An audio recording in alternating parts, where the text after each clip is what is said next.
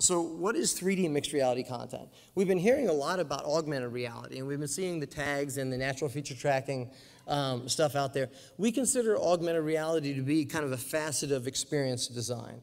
And I think it's a horribly exciting area. We like to expand it out to say the idea of mixed reality, in the sense that mixed reality is the idea that the platform that we developed is basically there's a virtual environment that coexists with the physical environment. That means that 1 inch in the virtual environment equals 1 inch in the virtual environment. And both environments are spatially aligned with each other. So we decided to do that because we wanted to create an environment where things were very intuitive to the participants, and it represented a way that we could create and I'll go into a couple of examples, a mirror image of the physical environment, but in ways that you can do very creative virtual things. And I'm going to show a couple of examples because I think you guys, creative minds, will come up with some things that are pretty exciting. So I'll run through that. So one of the first things is geosynchronous virtual reality. That's pretty much what I just described. It's the idea of looking through a window at a cartoon version of the world. That's probably the easiest way I can describe it.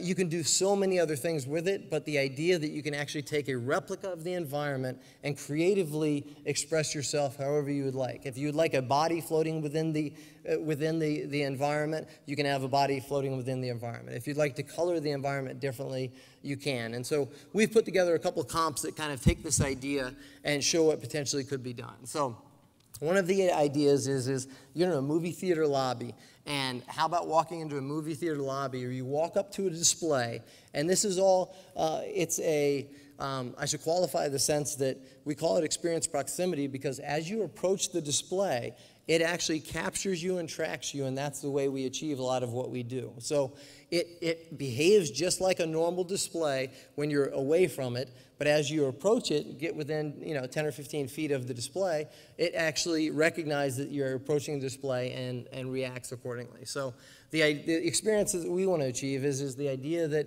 Iron Man could land in the theater lobby with you, and you could actually interact with him in a similar way, and rendered beautiful high-resolution content on displays that are available today.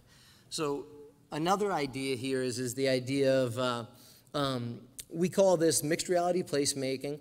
There's also in-context merchandising and rich internet applications. So let me explain those very quickly. The idea here is that mixed reality placemaking. If you're an REI, you have the ability of walking through REI and say, I'm looking at this tent, but I actually am able to look through the display and see what the tent would look like as I'm camping in the sequoias.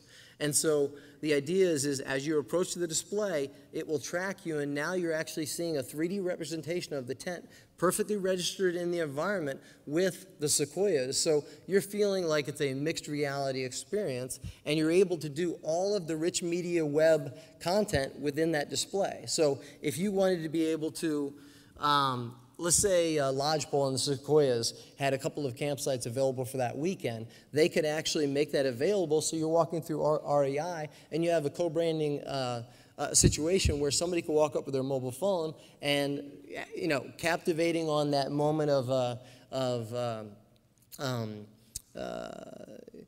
basically the person walking through it, and now they're captivated by the display.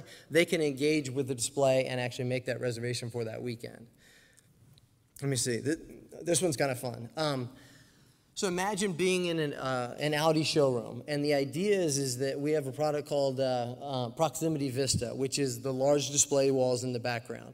And imagine a display in front of a vehicle, which we call Proximity Lens. The idea here is that as you approach the front display, there is a commercial which we're trying to coin the phrase a hybrid commercial, in the sense that it's recorded as traditional photography, but what we do is we take a model of the car, we take the camera tracking from the scene, and we actually bring that all into real time. So you have the ability to, as you walk up to the display, an edit happens in the commercial where you don't particularly realize, but you actually now have the ability to interact with the car and do your car configurator type actions with the vehicle as it's working in the commercial the photographic commercial. So here we actually thought it'd be nice if the actual virtual car was perfectly aligned with the car in the environment. So I feel like I'm changing the color, I'm pulling the car back to look at the engine, I'm doing other things while it's perfectly aligned with the vehicle in the environment. So I feel like